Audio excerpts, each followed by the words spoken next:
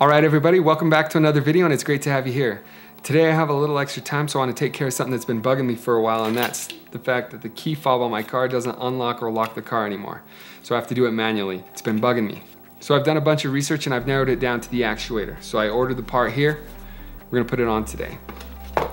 Also, we're dealing with a small space today, so we're gonna be shooting on the GoPro Hero 4, which doesn't have stabilization, so hopefully I'm not too shaky. So as you can see, the car's making a sound like it's trying to lock, but it doesn't have enough power, so it's not actually locking. So first I remove the little panel in the door handle. There's a little tab to release that. Just behind it there are 2 screws that need to be removed. There's another screw in the handle you use to pull the door closed just beneath the rubber cover, and this plastic piece just pulls off. Next, just use a tool to pry up the window and lock panel, and it just pops out. Just press the lock tab and pull to remove both electrical harnesses. Unscrew and remove the manual door lock. Now we're ready to pop off the door panel. It's just held in with push clips, so when you pry on the bottom of the door, those will just pop out. Now you can lift off the door panel, but it's still connected to the cable for the door handle, so that needs to be removed first. There's a plastic keeper that snaps around the cable, so just unsnap it and then the cable can be removed.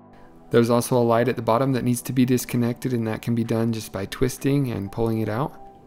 And there's also a plastic push pin that needs to be removed here.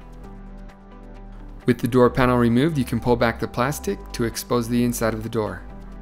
This is the part that's causing the problem, so it's got to come out. Next, remove the 3 bolts that hold the door latch in place.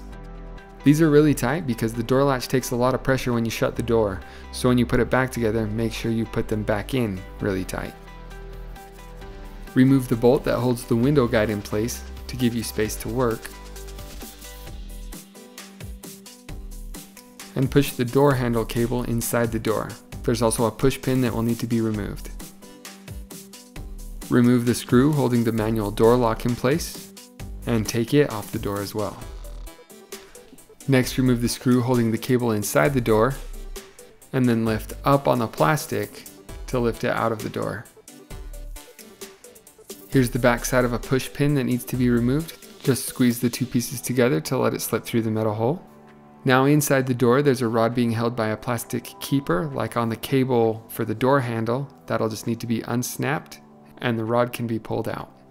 There's also a second rod behind this one that I wasn't able to capture on the video, but it will be disconnected and removed the same way. Once disconnected, the door latch and the actuator can come out. Press the lock tab and pull to remove both harnesses from the actuator. This is the actuator, and that's what we're going to be replacing. Remove the cable from the black plastic, and then there's a push tab at the base of the black plastic so that it can come off. There's a screw on the plastic covering that needs to come off, and then the cover can be pried up. This tab is the only thing left holding it down. Once the cover's up, the actuator is exposed and ready to be replaced. There's another plastic keeper here that needs to be removed. Just unsnap it and release the cable. And remove this small screw. With that, the old actuator slides off the bracket and the new one's ready to go on. I'll leave a link to the new part in the video description. Replace the cable and snap the plastic keeper in place. Put the tiny screw back in and replace the plastic covers as well as the screw in the back. It's time to put this thing back together and make sure it works. And it worked. Now the car door locks and unlocks like it's supposed to. That actually ended up being a little harder than I anticipated just because the space was so small and it's hard to get my hand in there and see what I was doing. But totally doable. Thanks for watching, and I hope you enjoyed the video. Make sure and like and subscribe, and I'll see you next time.